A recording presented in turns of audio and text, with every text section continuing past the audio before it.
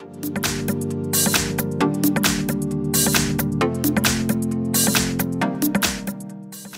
I have Xiaomi Redmi Note 9 Pro Max, and today I'm going to show you how to enable power saving mode on this device. So first of all, you have to open upper bar here, and here you have the button battery saver. Tap on it once and you can enable this mode. You can hold your finger on it to access some of its settings. Here you can switch it.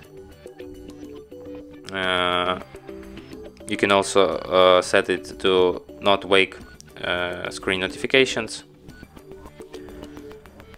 You can set it to turn off automatically when battery is up to 60%, and you can set a schedule for it. Here you can set start time, and here you can set end time. And that's it. Thanks for watching. If you find this tutorial useful, don't forget to hit that like button and subscribe to our channel.